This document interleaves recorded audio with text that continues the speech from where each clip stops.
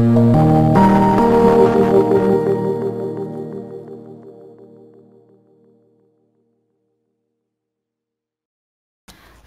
عليكم، اهلا وسهلا بيكم معايا في قناتي ستيب باي ستيب. معاكم ميس شيماء. النهارده ان شاء الله هنكمل مع بعض شرح منهج كونكت كلاس لبرايمري 1 او للصف الاول الابتدائي. وقفنا في الليسون اللي فات عند page 5 in students book. النهارده ان شاء الله هنبتدي درسنا page 6. عندنا التايتل بيقول language use او استخدامات اللغة. language use بندرس فيه ايه؟ بندرس فيه الجرامر او القواعد الخاصة باليونت دي. طيب قبل ما نبتدي في شرح الجرامر بتاعتنا النهارده، لو اول مره تشوفنا ما تنساش تروح على زرار سبسكرايب، تعمل لنا سبسكرايب او اشتراك في القناه. ما تنساش كمان تفعل زر الجرس علشان يوصلك اشعار ان درسنا الجديد نزل. لو استفدت مننا اعمل لنا لايك وشير وعرف الناس على قناتنا، قناه ستيب باي ستيب التعليميه. Let's start. Okay, open page 6 in students book. التايتل بيقول language use استخدامات اللغة. وجزء language use دايما بنشرح فيه الجرامر أو القواعد الخاصة باليونت. عندنا exercise 1 BZP بتقول لنا look and circle، انظر واعمل دايرة. look and circle. طيب عندنا هنا في مجموعة من الفريندز. صديقنا في نمبر 1 بيقول لنا this is my t-shirt. this is my t-shirt. هذا التيشيرت بتاعي او التيشيرت بتاعي انا. فاحنا عرفنا ازاي ان التيشيرت ده بتاعه علشان هو قال لنا ايه؟ قال لنا my t-shirt. this is my t-shirt. my دي صفة من صفات الملكية او البوسيسيف adjectives، وهي صفات ملكية بتتغير بتغير الفاعل. هنا علشان صديقنا بيتكلم عن نفسه قال my يعني بتاعي او ملكي. طيب لو هو عايز يقول التيشيرت ده بتاعي بس مش عايز يتكلم بصفة الملكية أو مش عايز يستخدم صفة الملكية، عايز يستخدم حاجة تانية وهي اسمها possessive pronouns أو ضمائر الملكية. طيب الأول تعالوا نشرح مع بعض ضمائر الملكية علشان نعرف صديقنا بيتكلم فيه. عندنا هفكركم الأول بالsubject pronouns أو ضمائر الفاعل. subject pronouns درسناها قبل كده في شرح present simple tense أو زمن المضارع البسيط.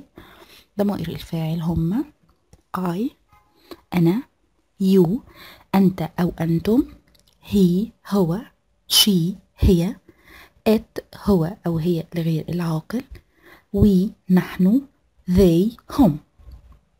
أوكي. طيب دول ضمائر الفاعل. في حاجة اسمها possessive adjectives زي my اللي لسه قايلينها في الإكزامبل من شوية. possessive adjectives اللي هي صفات الملكية. طيب مع كل subject pronoun من دول له صفة ملكية خاصة بيه. طيب لو عندنا ال subject بتاعنا I، صفة الملكية بتاعته بتبقى my. you your، he his، she her، it its، we our، they their. طيب صفات الملكية دول بيجي بعدهم noun. noun يعني ايه؟ يعني اسم. في الاكزامبل هنا صديقنا قال this is my t-shirt. t-shirt ده هو noun او الاسم. هو عايز يفهمنا ان الحاجة دي بتاعته، فقال لنا ايه؟ قال لنا this is my t-shirt. هو هنا استخدم البوسيسيف adjective اللي هو my. البوسيسيف adjectives my أو صفة الملكية اللي استخدمها هي my. طيب في حاجة كمان اسمها البوسيسيف pronouns. possessive pronouns يعني ضمائر الملكية، ودي برضو متوقفة على السبجكت pronouns على ضمائر الفاعل. زي ما I في ضمير الفاعل I لما اجي احوله لصفة ملكية بيبقى my، كمان ضمير الفاعل I بيتحول لما اتكلم في البوسيسيف pronouns في ضمائر الملكية بيبقى ايه؟ بيبقى mine. mine او ضمير الملكية بينتهي بجملة. الحاجة اللي هنعرف نميزها بيه ان انا هنهي جملة بالبوسيسيف pronouns او ضمير الملكية. يعني هنا لما قال this is my t-shirt، لو انا عايز استخدم البوسيسيف pronouns هقول ايه؟ هقول this t-shirt is mine. this t-shirt is mine. هذا التيشيرت ملكي. تمام؟ يبقى this is my t-shirt. my هنا possessive adjective او صفات ملكية. اما لما اجي استخدم البوسيسيف بروناون هقول ايه؟ هقول the t-shirt او this t-shirt is mine. طيب الجدول ده هنحاول نحفظه. أول حاجة طبعا كتبنا I you he she it we they ودول subject pronouns. عرفنا لما نيجي نحولهم للبوسيسيف adjectives أو الصفات الملكية I بتبقى my you your he his she her it its we our they their ويجي بعدهم النون أو الاسم. طيب البوسيسيف بروناونز او ضمائر الملكيه وهي دي محور درسنا النهارده. الاي بتتحول لايه؟ لماين. ماين يعني ملكي. اليو بتتحول ليورز، ملكك او ملككم. الهي بتتحول لهز، هز يعني ملكه، هز ملكه. شي بتتحول لهيرز، هيرز يعني ملكها. الات بتتحول لاتس، ملكه أو ملكها لغير العاقل. الوي بتتحول لأورز، ملكنا. الذي بتتحول لtheirs، ملكهم. تعالوا ناخد examples علشان نفهم أكتر. هنا عندنا لما جيت استخدمت في example number 1 this is my t-shirt وحبيت استخدم البوسيسيف pronoun او ضمير الملكية، قلت ايه؟ قلت this t-shirt is mine. او ممكن نستبدل this t-shirt لان this t-shirt الضمير بتاعه it، هقول it is mine او it's mine. it's mine هذا ملكي. طيب لو انا عايزة اقول this is your jacket، هذا الجاكيت بتاعك. your jacket يعني الجاكيت بتاعك. طيب لو عايزة استخدم بقى اشيل your هنا واستخدم مكانها البوسيسيف بروناون او ضمير الملكية، هيبقى this jacket is yours. this jacket is yours، هذا الجاكيت ملكك. yours يعني ملكك. اوكي طيب لو هشيل this jacket واحط الضمير بتاع الجاكيت وهو طبعا غير عاقل، يبقى هقول it is yours أو it's yours. اوكي طيب لو انا هقول مثلا this is his cap، this is his cap، هذا الكاب بتاعه. طيب لو عايز ابدأ بالكاب او ابدأ بالمفعول هقول ايه؟ هقول this cap is his، this cap is his، هذا الكاب ملكه. طيب this is her dress، this is her dress، هذا فستانها. عايزة أبدأ بالدرس هقول the dress is hers، the dress is hers أو it is hers أو it's hers. طيب عايزة أقول these are our gloves، these are our gloves. عايزة استخدم البوسيسيف pronoun هقول ايه؟ هقول these gloves are ours، هذه القفازات ملكنا. these gloves are ours. لو عايزة اشيل these gloves واحط الضمير بتاعها يبقى they are ours او they're ours، they are ours، they are ours. اوكي يا رب يكون الفكرة وضحت. هي كل الفكرة ان احنا هنحاول يبقى قدام عينينا دايما السكيدجول ده او الجدول بتاع ضمائر الفاعل، صفات الملكية، ضمائر الملكية. اللي بيميز الفرق بين البوسيسيف adjectives والبوسيسيف pronouns هو ان صفات الملكية او البوسيسيف adjectives بيجي بعدها النوun او الاسم اللي انا بتكلم عنه، انما الضمائر الملكية بنهي بيها الجملة، بتيجي دايما في نهاية الجملة. اللي هيخلي الحل سهل ان احنا نعرف معنى كل ضمير منهم. زي ما احنا قلنا كده في الاول، الاي بتبقى mine يعني ملكي، اليو بتبقى yours ملكك، الهي بتبقى his ملكه، الشي بتبقى hers ملكها، الات بتبقى its ملكه او ملكها لغير العاقل، الوي بتبقى ours ملكنا، الذي بتبقى theirs ملكهم.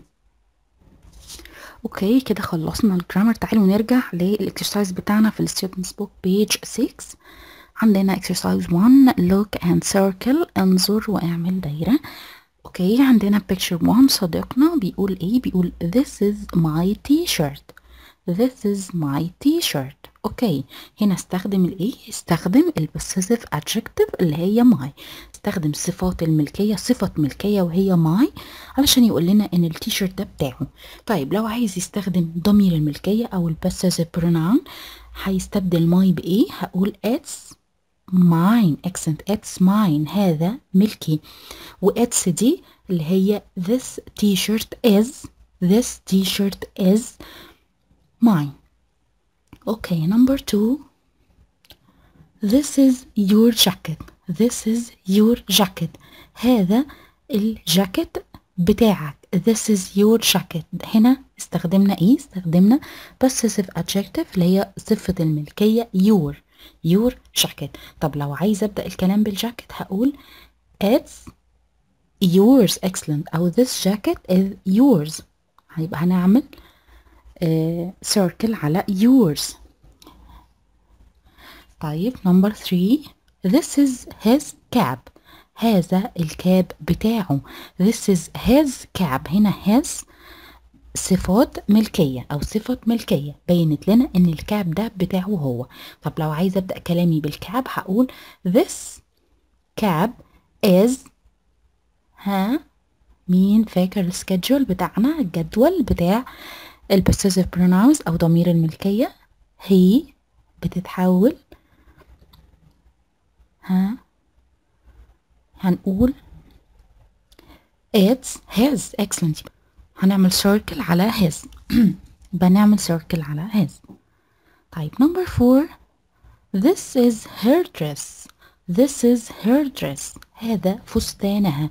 her صفة ملكية بتيجي لما السبجكت pronoun بيبقى she، وهنا بنتكلم عن girl فقلنا this is her dress. لو عايزة أبدأ بالدرس هقول this dress is hers. excellent. يبقى هنعمل circle على hers. طبعا أنا بقول this dress، هما هنا استبدلوها ب it's أو it is، لأن it ده الضمير الخاص بالدرس والدرس ده غير عاقل، فقلنا it's hers. نعمل circle على hers. اوكي، عندنا number 5. These are our gloves. These are our gloves. هنا الأور هي الإيه؟ هي البوسيسيف adjective. صفة الملكية كانت our. بيقول إن دول القفازات بتوعنا our gloves. طيب لو عايزة أبدأ بالgloves هقول these gloves. طب إيه هو السبجكت pronoun بتاع these gloves؟ they. excellent. they are. يا ترى هقول they are our or ours؟ our بتتحول لإيه؟ ours. excellent. يبقى هنعمل circle على our ده، نقول they are ours. they are ours. اوكي، يبقى عندنا الجدول ده مهم جدا. ضمائر الفاعل او subject pronouns I you he she it we they. ولما نيجي نتكلم عن الباسيف pronouns الاي بتبقى mine، اليو بتبقى yours، الهي بتبقى his، الشي بتبقى hers، الات بتبقى its، والوي بتبقى ours، والthey بتبقى theirs. نحاول نحفظه او نحفظه للطفل. اوكي كده خلصنا page 6. تعالوا نروح للبيج اللي بعدها. عندنا page 7. التايتل بيقول learn words. تعلم الكلمات، ودي new vocabulary برضو في unit 7 let's go shopping.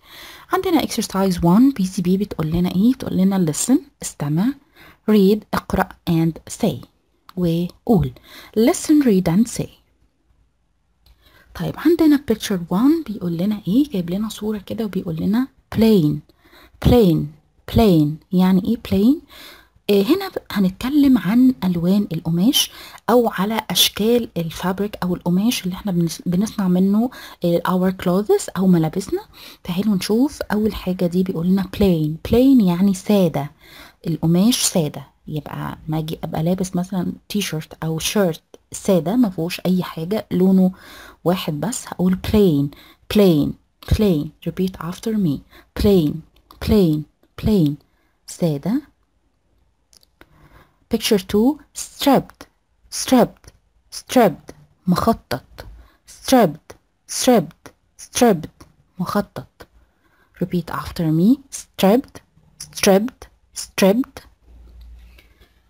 Picture 3 spotty spotty spotty. ها من الصورة واضح يعني ايه spotty؟ منقط. excellent. spotty spotty spotty منقط. Picture 4 checked checked checked checked. كاروهات. checked كاروهات. Picture 5 cotton cotton cotton. cotton يعني قطن. cotton cotton cotton قطن هو نبات القطن اللي بنصنع منه الفابريك أو القماش اللي بنصنع منه الكلوثس ملابسنا. Picture 6 woolen woolen woolen woolen يعني صوفي أو مصنوع من الصوف. woolen woolen woolen. اوكي يبقى النيو ووردز عندنا هي plain سادة، stripped مخطط، spotty منقط، checked كاروهات، cotton قطن، wool صوفي. اوكي عندنا exercise 2 بيزي بي بتقول لنا look circle and write. انظر اعمل دايرة وبعد كده اكتب لنا الكلمة اللي انت حطيتها في الدايرة دي. look circle and write. طيب عندنا هنا ده السنيك ده في مجموعة من الليترز دي بتكون الكلمات الجديدة اللي احنا لسه عارفينها. عندنا في picture 1 بيقول لنا ايه؟ شايفين الصورة بتقول لنا ان القماش ده checked. excellent. checked يعني كاروهات. اوكي بعد كده هنعمل ايه؟ find letters في المكان ده، هندور على حروف الكلمة اللي موجودة في السنيك في تعبان الحروف اللي احنا شايفينه. يبقى هندور على الليترز بتاعت كل word منهم. طيب عندنا نمبر 2 ها ده ايه؟ strapped. excellent. strapped اللي هو مخطط. وهندور على الكلمة في تعبان الحروف. نمبر 3 spotty spotty منقط. excellent. نمبر 4 ها سادة خالص مفيهوش أي حاجة. plain. excellent. plain. نمبر 5 مصنوع من ايه؟ wool. wool اللي هو صوفي. نمبر 6 cotton. cotton قطن. اوكي خلصنا بيج 7. تعالوا نروح على بيج 8. التايتل بيقول today I'm wearing. today اليوم I'm wearing أنا أرتدي. exercise 1 بيجي بي بتقول لنا look and read. انظر واقرأ. find the clothes واوجد الملابس. look and read find the clothes. اوكي عندنا هنا صديقنا وصديقتنا. تعالوا نعرف معلومات عنهم. بيقول لنا صديقنا بيتكلم عن نفسه بيقول لنا I am wearing my favorite clothes.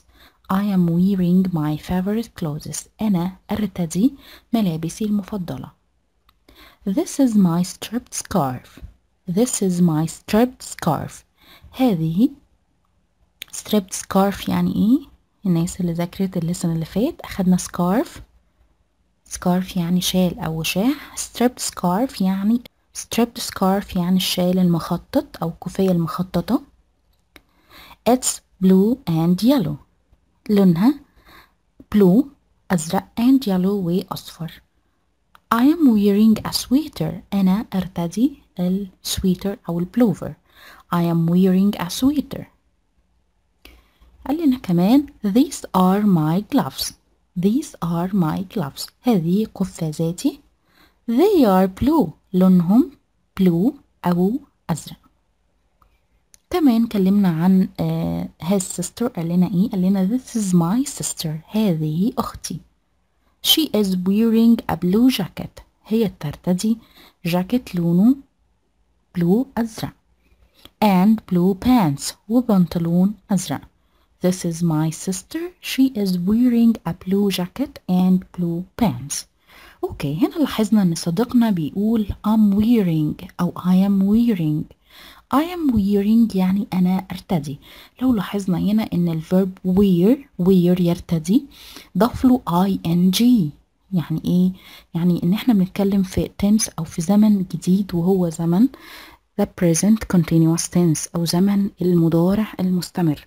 المضارع المستمر بيوصف حاجة مستمرة، حاجة بتحصل دلوقتي ومستمرة. هو لابس التيشيرت وهو بيكلمنا ومستمر في لبسه، فعشان كده استخدم زمن present continuous tense. طيب تعالوا نعرف الفورم أو تكوين زمن present continuous tense. بيتكون من ايه؟ بيتكون من I زائد am زائد الفيرب زائد ing، أو he she it أو أي singular noun أو أي اسم مفرد plus is plus verb plus ing، أو they we you أو أي اسم جمع plural noun plus are plus verb plus ing. يبقى بيتكون من am is are plus verb plus ing، وطبعا am لها subject pronoun الخاص بيها، و is لها subject pronouns الخاصين بيها، و are لها subject pronouns الخاصين بيها. طيب الاكزامبل بتاعنا هو قال لنا ايه؟ قال لنا I am wearing my favorite clothes. هنا I plus am plus wear الverb plus ing.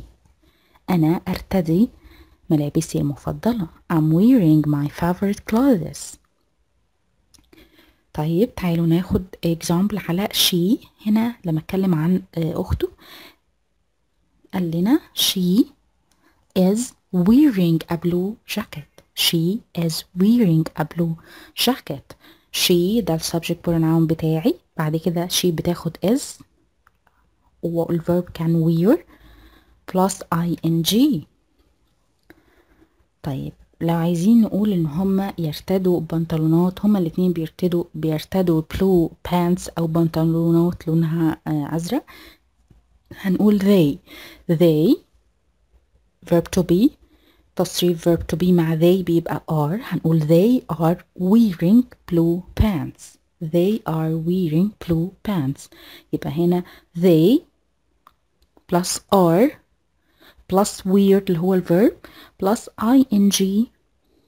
يبقى عرفنا ان الفورم او تكوين the present continuous tense هو I مع am مع الverb مع ing، he و she و it او اي اسم مفرد مع s مع الverb مع ing، they we you او اي plural noun او اي اسم جمع مع الار مع الverb مع ing. طيب في حالة ال questions لما اجي اسأل في زمن ال present continuous tense ونوع الاسئلة اللي هي yes or no questions، الاسئلة اللي بتبقى اجابتها yes or no، ببتدي السؤال بايه؟ لو انا بتكلم عن I عن نفسي هقول ايه؟ هقول am plus I plus الverb ing والحاجة اللي انا بسأل عنها، وبعد كده question mark. يعني مثلا لو عايزة اسأل اقول لكم هو انا لابس blue gloves او قفازات لونها ازرق، السؤال هيبقى ازاي؟ هيبقى am I wearing blue gloves؟ am I wearing blue gloves؟ الإجابة هتبقى yes you are أو no you aren't أو no you aren't. يبقى لما هنا yes or no questions am plus I plus verb plus ing plus الحاجة اللي أنا بسأل عنها و question mark. طيب لو subject pronoun بتاعي هي أو she أو it، السؤال بيبقى ازاي؟ بيبقى is plus he or she or it أو أي singular noun plus verb plus ing الحاجة اللي أنا بسأل عنها و question mark. تعالوا ناخد example. Is she wearing a striped scarf? Is she wearing a striped scarf? Yes she is أو no she isn't. طيب لو ال subject pronouns بتوعي هما they أو we أو you، السؤال بيبقى ازاي؟ بيبقى are plus they or we or you or a plural noun أي اسم جمع plus verb plus ing الحاجة اللي أنا بسأل عنها. example are they wearing plain socks؟ are they wearing plain socks with question mark؟ الإجابة بالإثبات بتبقى yes they are أو no they aren't. طيب ده نوع من أنواع الأسئلة اللي هو إجابته تبقى yes or no، اسمه yes or no questions. طيب عندنا كمان ال WH questions أو السؤال اللي بيبدأ بهو أو what أو where أو أدوات الاستفهام. يبقى ال WH questions اللي هو السؤال اللي بيبتدي ب what أو who أو where أو أي أداة من أدوات الاستفهام دي. طيب عندنا هنا مثلا لو أنا هقول what وبسأل عن اللي هو بيرتدي، هقول ايه؟ هقول what plus is plus he or she or it او اي singular noun او اي اسم مفرد plus verb plus ing. example على الكلام ده ايه؟ what is she wearing? what is she wearing? what is she wearing? she is wearing a green coat. هي ترتدي معطف لونه أخضر. هنا لما بدأت السؤال بوات جاء بعدها الإز وشي على حسب السبجكت أو حسب الفاعل اللي أنا هسأل عنه، والفيرب wear plus ing وبعد كده الquestion mark.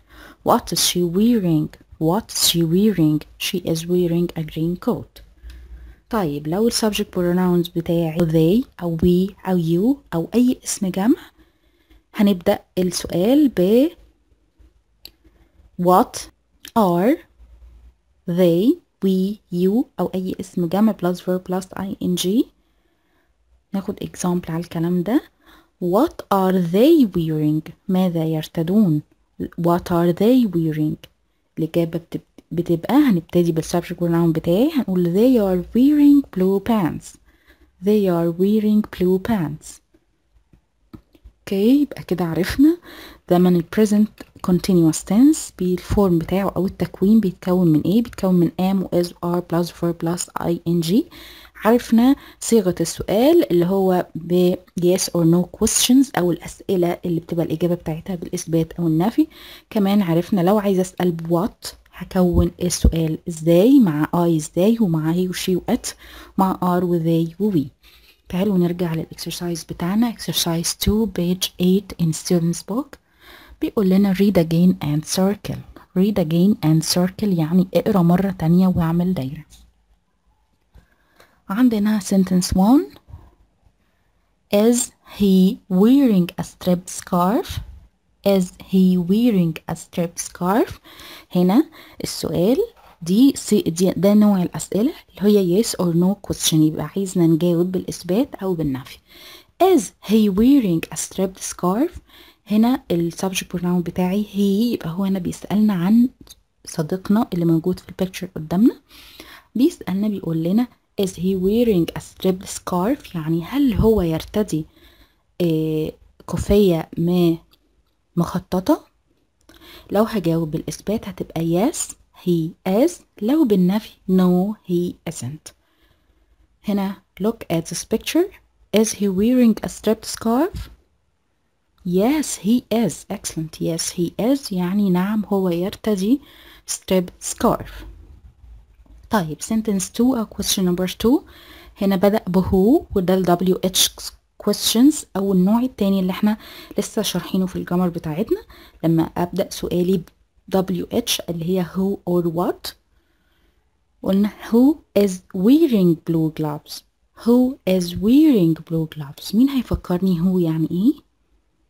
من. excellent. who is wearing blue gloves؟ مين اللي لابس blue gloves؟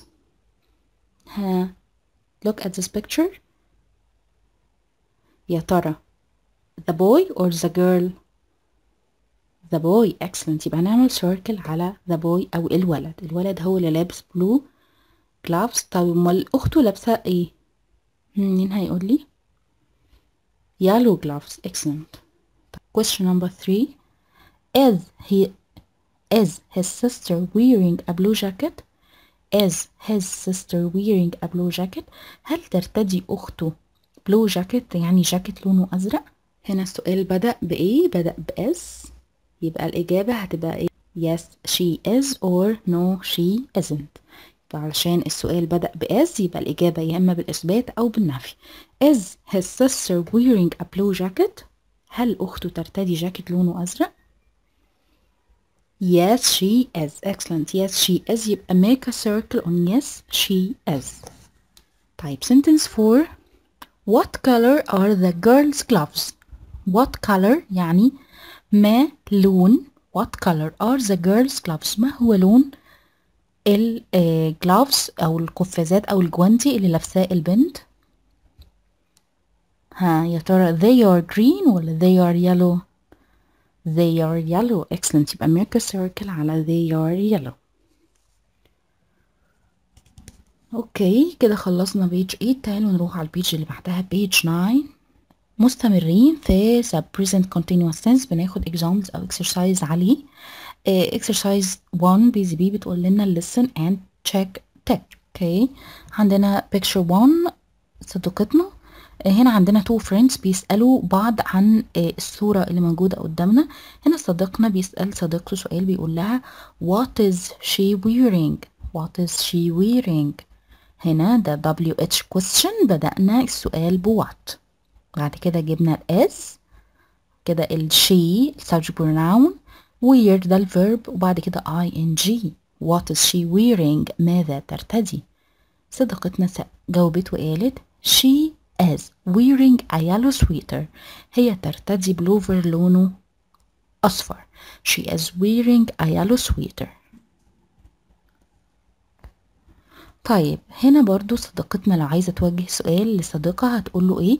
هي الصورة الخاصة بيها picture 2 هتقول له what is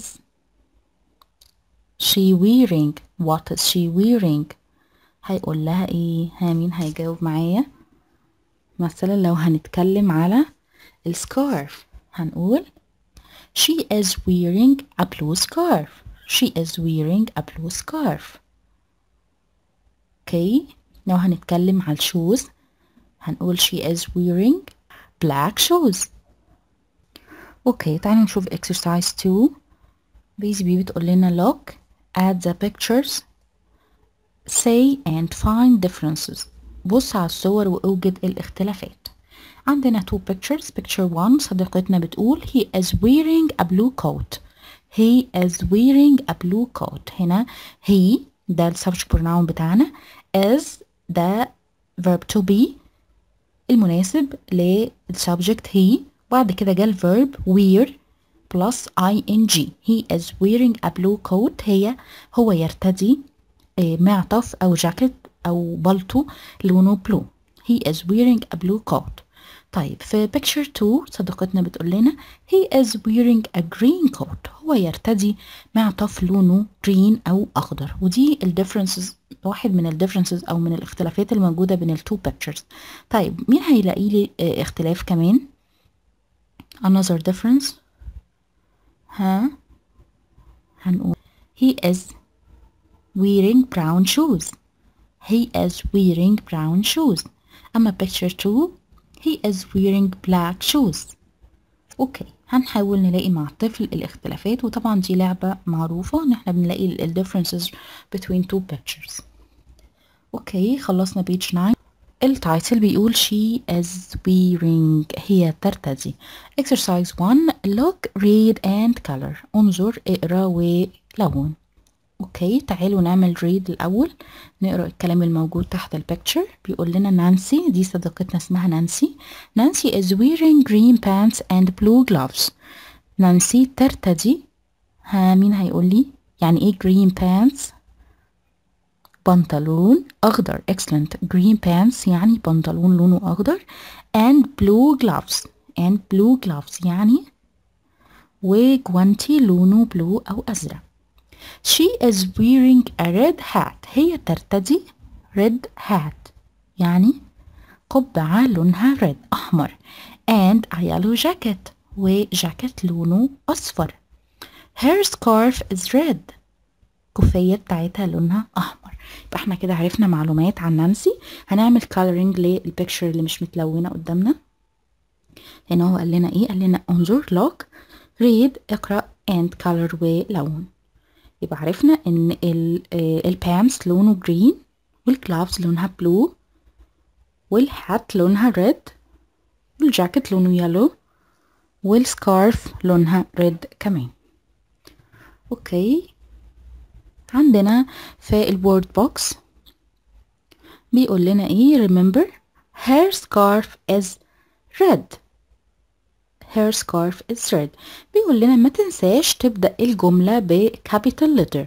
كابيتال لتر اللي هو الحرف في صورته، واحنا عارفين ان كل الليترز لها صورتين. اول حاجة اللي هي الكابيتال كيس واللور كيس او الكابيتال لتر، فهنبدأ الجملة دايما بالكابيتال لتر. فهنا her بدأناها ب H in capital letter.